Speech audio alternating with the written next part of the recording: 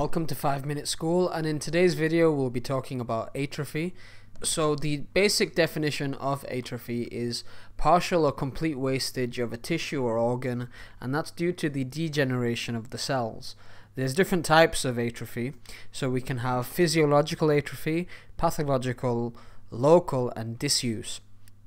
So physiological atrophy is when you have certain structures which are well developed and they are required at certain times or stages in life, but then later on they're not needed, so they'll break down and wither. An example of this is the loss of ductus arteriosus in the fetus. This is one type of atrophy. We also have pathological atrophy where the cause is due to some form of pathology, so an example can be the shrinkage of the brain with aging. Local atrophy is another type where we have either asymmetric or segmental atrophy, and it's most often due to lack of blood flow. So we have atrophy in a certain region of the body, and it's often due to poor circulation. Disuse atrophy is where we have degeneration of cells in an organ when it is not being used.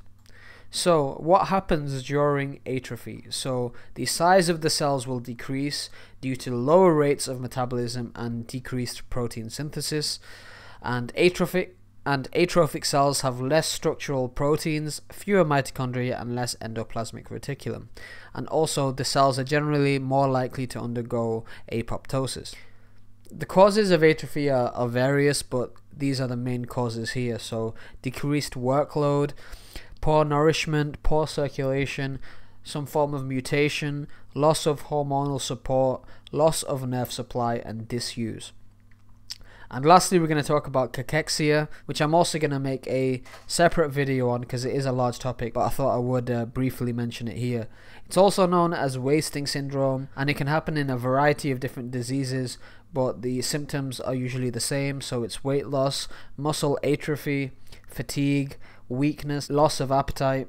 And the key thing that you need to understand to identify this syndrome is, even though the patient is losing body mass, if you feed them more or increase their nutritional intake, the loss of body mass will still occur. So this is a key indicator of cachexia or wasting syndrome, that it's currently occurring, and it's more likely if the patient has one of these conditions here as well. So a patient with cancer, a patient with AIDS, people affected with celiac disease, chronic obstructive pulmonary disorder, those with congestive heart failure, and multiple sclerosis.